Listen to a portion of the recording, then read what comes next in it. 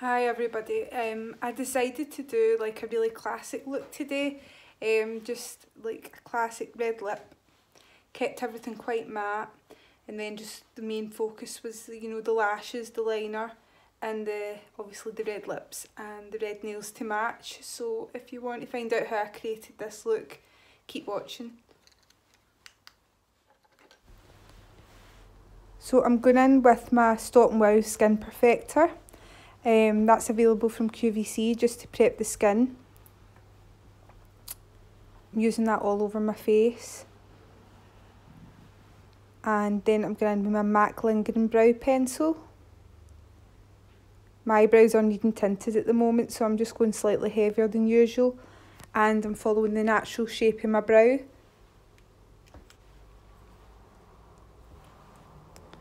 Then I'm going in with my MAC Studio Fix Fluid, that's in shade NW20. And I'm going to apply that with my MAC Dual Fibre brush. It's the big brush that I'm taking to do this.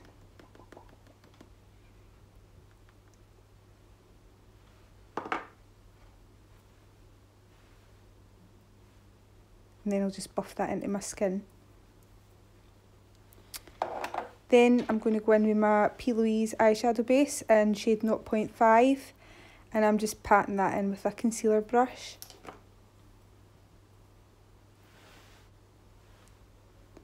Then finishing off my brows with the MAC Give Me Brow, pulling forwards then backwards to add some extra volume.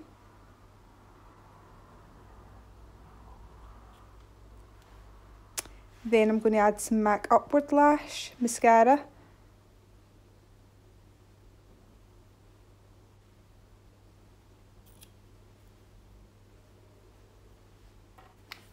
Then I'm going in with my MAC NYX to Nothing foundation. This is meant to be worn on top of your usual foundation, just to give you that sort of flawless airbrushed finish. And that's in shade medium. And I'm taking that on a mini dual fibre brush from MAC.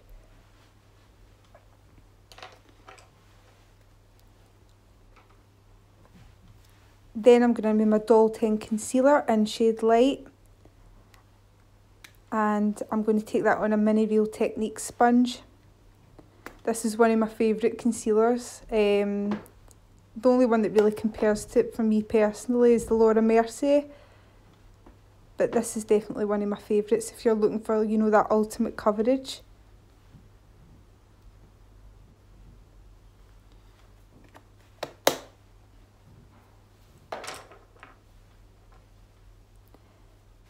Then I'm going in with the NYX Contour Palette. This is amazing if you're looking for a good contour palette, you know, on a budget. And I'm taking the two shades at the bottom, just under the lightest shade at the top. Then it doesn't have names for the shades on the palette. And I'm taking that on a MAC Tapered brush, and I'm catching under the cheeks and the forehead area as well.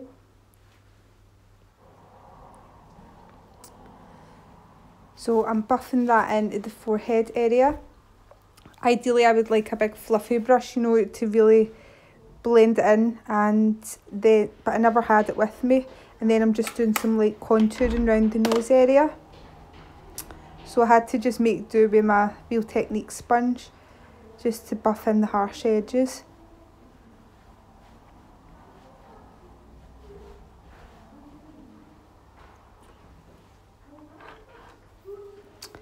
Then I'm going in with my MAC Prep and Prime for my lips. This is great if you have any dryness in your lips, or, you know, you're wanting to wear a matte lipstick. I would always suggest using that beforehand. Then I'm going in with the red MAC Ruby Woo lip liner,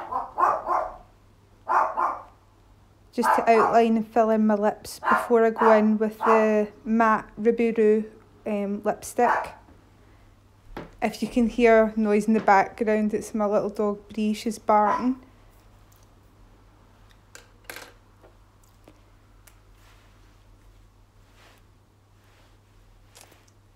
It's really hard to find a good red lipstick, but I would say that Ruby Woo is definitely, you know, a cult favourite. It's a classic, it'll suit most people, and it's got a matte finish. Just be so careful when you're using red or dark lipsticks, you know, you need to be really precise. Catch the inside of the lip, and always make sure you use lip liner.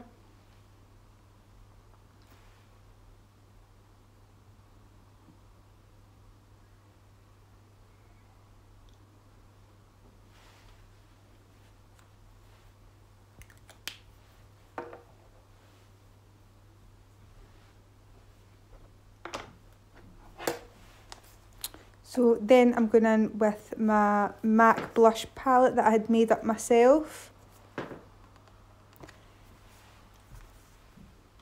And I'm going in with shade Bamboo, and I'm taking that on, it's like a cream based blusher. And I'm going to take that on a mini dual fibre brush. Sometimes it's hard to pick up the colour with a cream blush, but I prefer it to a powder. The dual fibre brush seems to work quite well for it. But you could always, you know, pat it in with your fingers, or even just, you know, the side of a flat foundation brush, just to make sure that you're getting the colour payoff that you want. Had to spend a bit of time building it up. Sometimes when you're using a cream blush, sometimes you feel like it can lift off, so it's just down to your technique and having a bit of patience, but I really feel that, you know, the finished effect's worth it.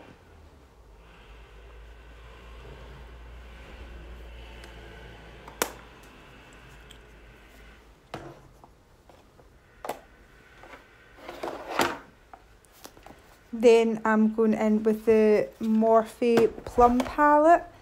It's the Morphe 35p palette. Although it's mostly plum colours in it, I decided to keep the look, or the eye look, you know, quite neutral. So I just picked out, you know, the lightest, most natural shades to tie in with the red lip. So I'm taking that middle shade at the very end, 2 down from the lightest shade. Again, that's my only complaint with the Morphe palettes, they don't have the, you know, the names of the shades on them. I think it actually does come with it, you know, when you purchase it, but I would need to double check that. But just for reference, it's 2 down for the lightest shade, and I'm just patting that over, you know, the entire lid, just leaving a wee gap between, you know, where that stops, just above the crease, and, you know, leaving that gap just below the brow bone. And I'm patting that in with a MAC brush. It's just the flat shader brush from MAC. I'll list all the brushes in the products below as usual.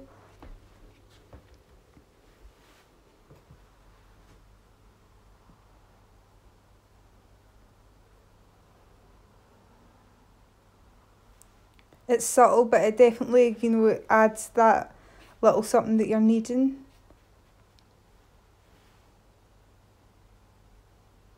When you're creating that sort of classic red lip look.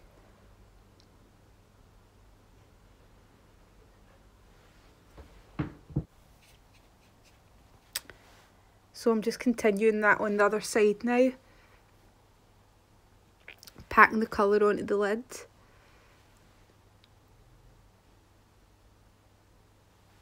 Just checking I've got it even on each side as well.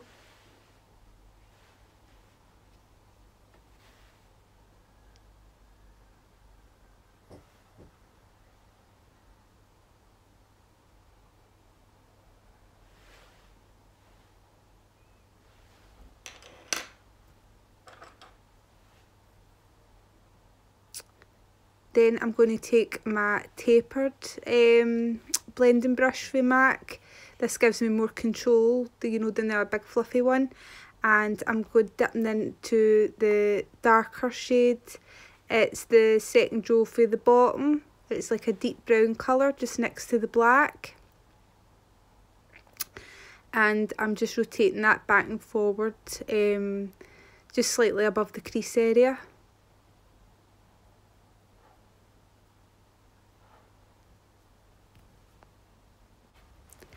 Then I'm taking a Makeup Forever brush. It's got a slightly slanted edge, and I'm going into the lightest shade at the very top of the palette, and I'm just using that to highlight the top of the brow bone and the inner corners.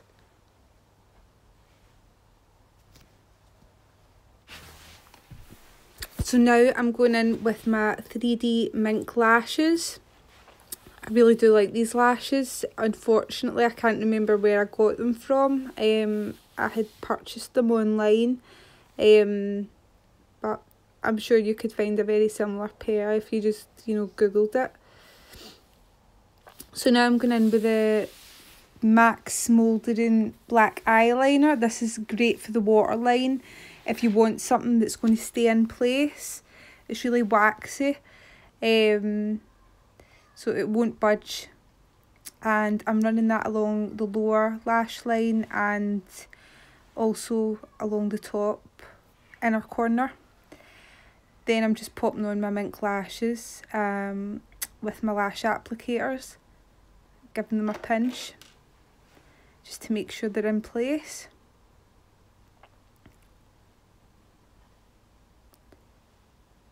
Sometimes that can be the trickiest part. It either works first time or it can be a bit tricky.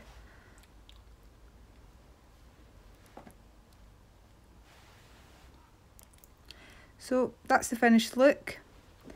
Just making sure I've not got any red lipstick on my teeth. Quite happy with the way the look came out, and I'm looking forward to doing more videos in the future now that I've discovered the magic of editing.